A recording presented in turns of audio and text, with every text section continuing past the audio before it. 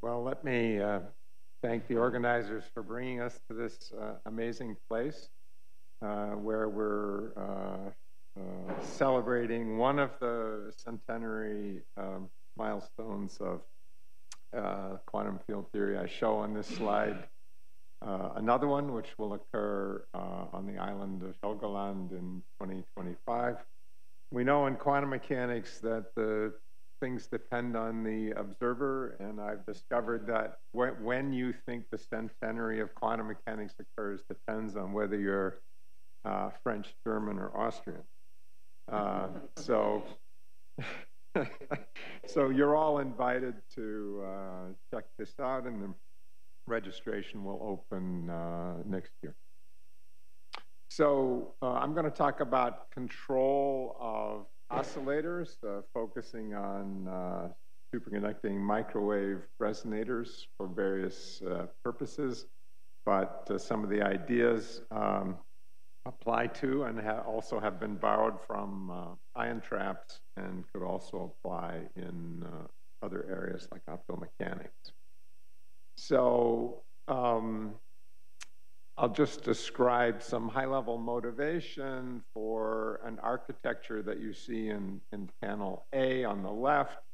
There's a two-dimensional array of superconducting resonators, each of which has, let's say, a single microwave mode that we're interested in.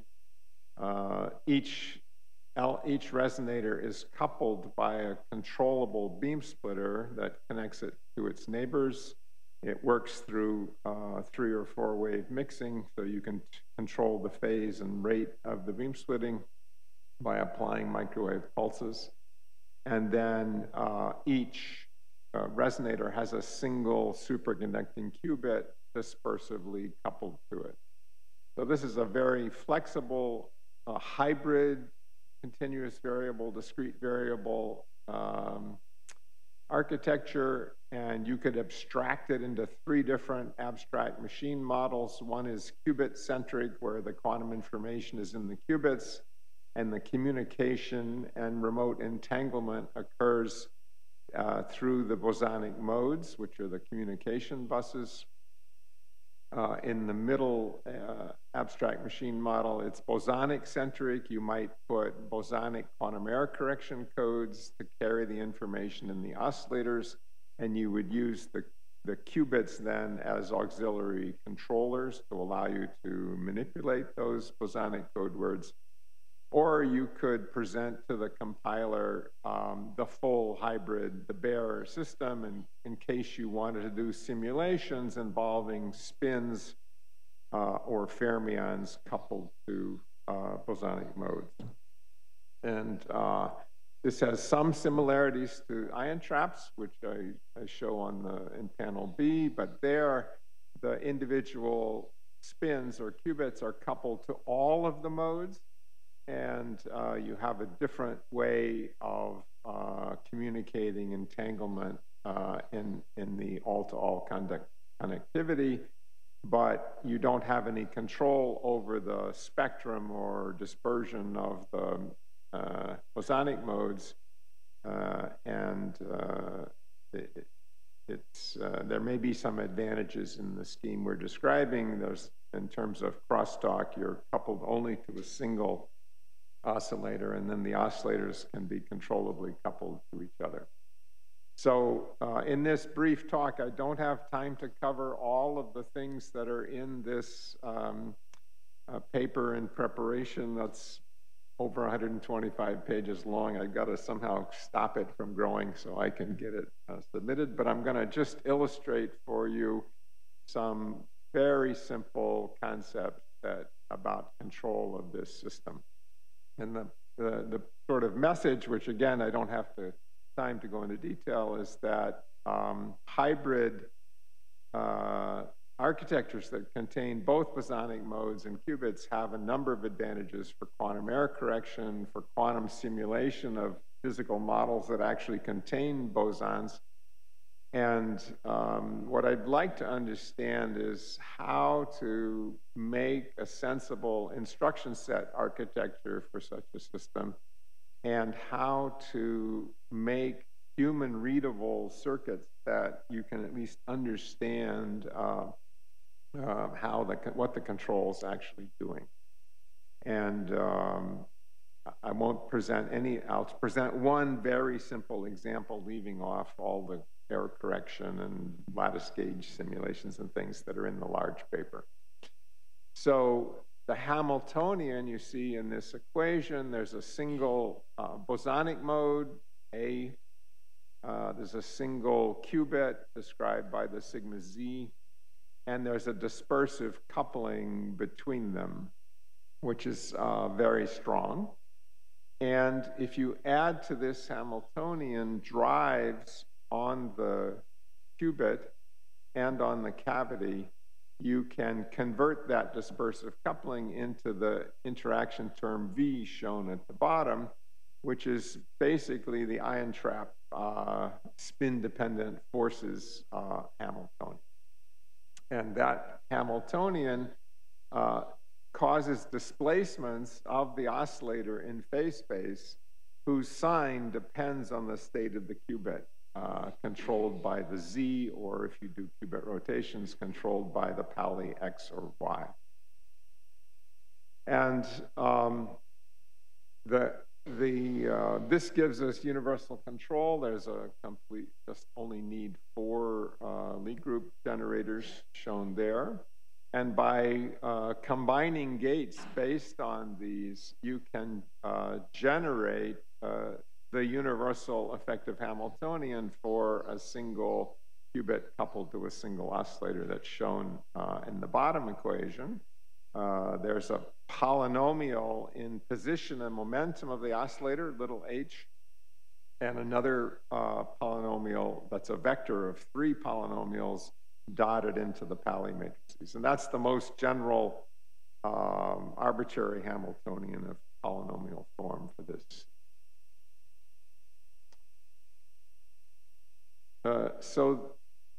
Using this, what we call the echo control displacement gate that converts this dispersive coupling into this controlled displacement of the oscillator in phase space, combined with qubit rotations, you see the R phi of theta, qubit rotations around some axis on the equator of the Bloch sphere controlled by the angle phi, and rotates the spin through an angle theta.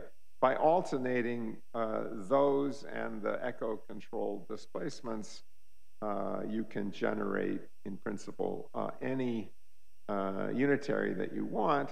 And also, it turns out, I'll skip the details, but this echo-controlled displacement allows you to do complete state tomography via the characteristic function, by measuring the overlap of the oscillator state with a displaced version of itself and mapping that information back onto the qubit. So here's some examples of numerically optimized circuits. So you just alternate these rotations and control displacements, and you numerically adjust the size of the displacements and the rotation angles.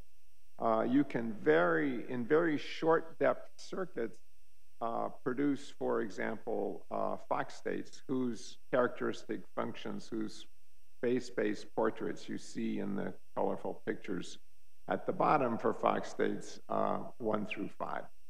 It's not the Wigner function, it's the characteristic function, but they're very similar looking. And you can produce these with circuit depths of 4 to 10 very, very efficiently.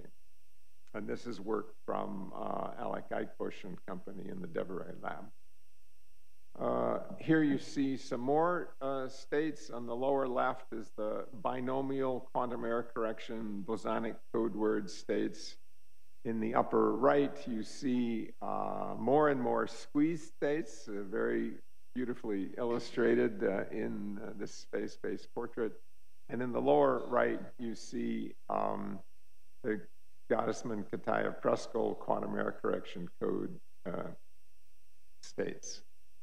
And again, very shallow depths circuit managed to produce these beautiful phase-space distributions of rather complicated states. So these numerically optimized sequences are highly expressive, but they're completely incomprehensible. How is it that with just a few displacements and qubit rotations, you can produce these? And so that's I want to try to get some feel for how this gate set works, some intuition, and I'm going to do so using the language of quantum signal processing. And I refer you to this beautiful review article from the Chuang group. And the ideas of quantum signal processing are directly descended from robust control pulses in nuclear magnetic resonance. And roughly speaking, the idea is I'm going to give you a unitary, in this case, rotation around the z-axis by an angle theta.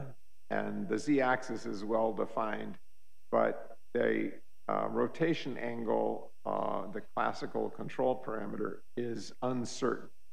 And given that unitary and the chance to apply it multiple times, can you create from that a different unitary, e to the minus I, f of theta sigma z, where f is some specified polynomial function of the unknown classical control parameter.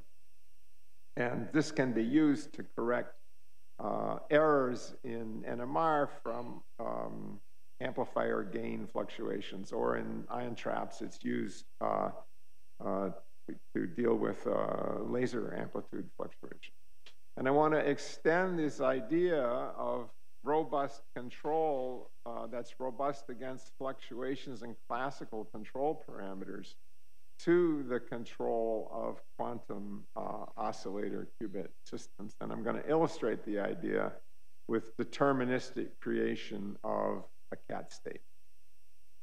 So imagine, so in the upper right, you see the wave function of a harmonic oscillator as a function of position. For us, the position is the electric field inside the cavity. And I'm going to put the auxiliary qubit in the X state, a superposition of up and down. And then I'm going to apply a controlled displacement by a distance alpha in position, controlled by the z value of the qubit. And that produces an entangled state between the qubit and the cavity. You see in the lower right picture, the qubit is up and the cavity is in coherent state plus alpha, and it's superposed with the qubit being down and the qubit, the oscillators in the state minus alpha. And what I'd like to produce is a cat state in which the oscillator is in the superposition of those two coherent states, but the qubit is disentangled. So how can we figure out an instruction circuit that will do that? So to disentangle the ancilla from the cavity, you could do it by measurement, but I want to do it in a deterministic way. You have to do something very strange. If the position of the oscillator is positive, you have to rotate the qubit by plus pi over 2 around the y-axis. If the position of the oscillator is negative, you have to rotate the qubit by minus pi over 2. How can I possibly do that? Well, very surprisingly, the answer is to apply a conditional momentum boost, this unitary U you see just on the left, that gives a momentum boost of plus k if the y component of the spin is plus, and minus k if the y component is minus. Well, you can reinterpret that momentum boost as saying, no, it's not a momentum boost of the oscillator dependent on the qubit. It's a rotation of the qubit around the y-axis by an angle that varies linearly with the position of the quantum oscillator. So now the rotation angle is a quantum object subject to quantum fluctuations.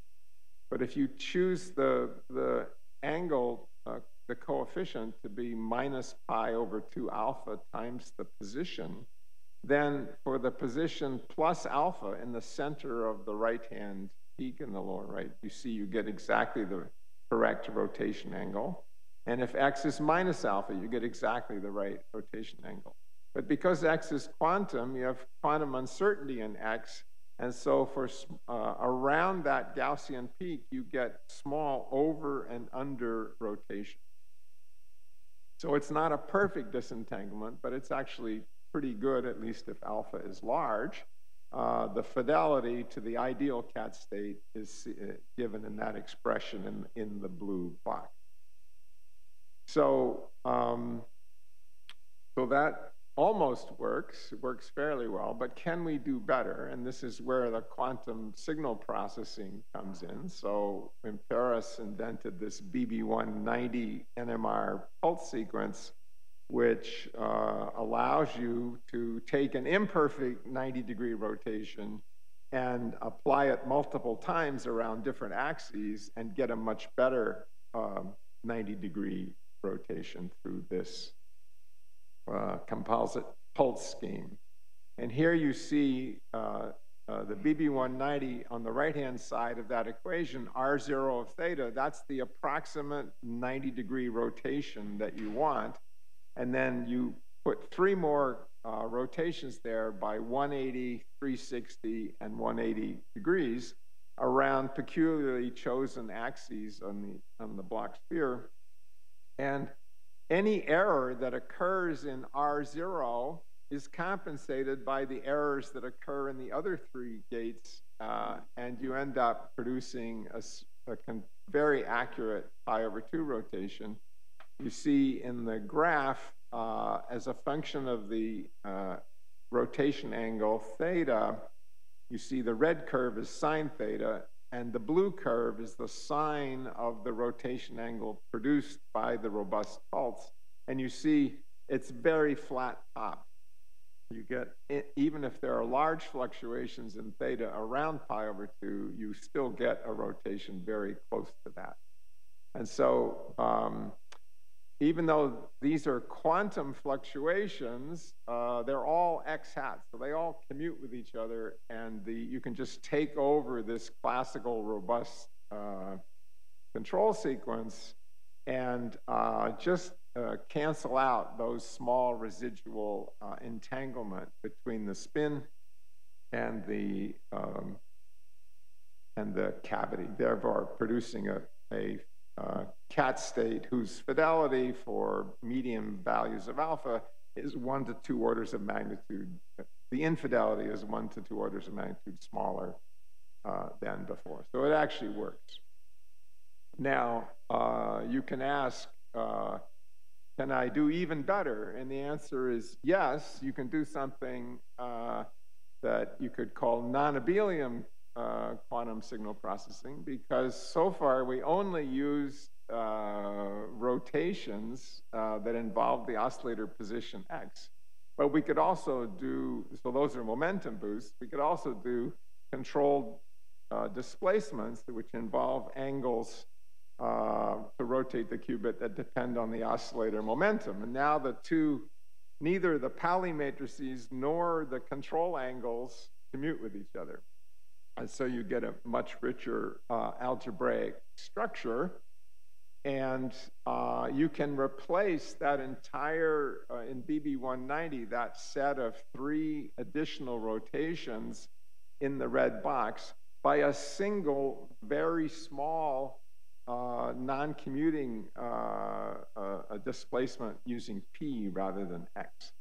And the momentum boosts in the BB190 were large, and there were 3 of them, and the whole thing can now be simplified to a very small additional rotation. So this is a hint towards, we don't have a complete theory of this sort of non-abelian quantum signal processing, but this is a hint towards a sort of powerful generalization of this bosonic quantum signal processing. And this idea, very similar to this, a little more complicated, we developed and was used for an autonomous error correction protocol that Michel's group used in the GKP code experiment that showed error correction memory gain of 2.3. So I'll end with open questions. Benchmarking, we know about randomized benchmarking for qubit circuits using random Cliffords. Gaussian operations are the analog of Cliffords, but the group is non-compact, so what should we do? We don't have a formal theory yet and convergence bounds for this non-abelian quantum signal processing idea. That needs to be formalized. And we have now some intuition about how to build these circuits without doing numerical optimization, or some idea now of what the numerical optimization is doing, but we don't have a constructive unitary synthesis scheme that we can do other than for a number of specific examples. So we'd like to expand that, and I'll stop there. Thank you.